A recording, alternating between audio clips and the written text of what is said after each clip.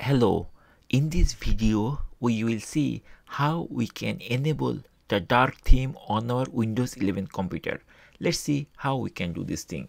At first we need to click this start menu and then it will open the settings. If you don't find these settings, there is another option to open that. For that we just need to click on the start menu. It will pop up this type of menu. From here we have to choose settings. Once we click settings, the settings window will be appear shortly. Now on the left side you will find couple of menus are there. One of the menu is personalization. We just need to click this personalization, and then on the right side you will find different types of option.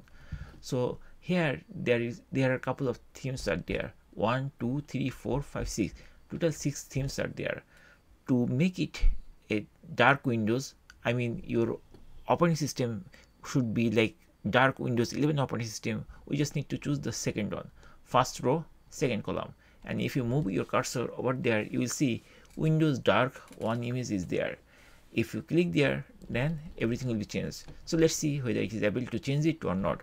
I'm going to click here and then I have to wait. Now here I see everything is changed. That means the color is changed and here it is showing. So this is the theme we applied, Windows dark one image, right? And we can close this thing, and that's it guys. In this way we can easily enable the dark theme on our Windows 11 computer. Thank you guys for watching the video.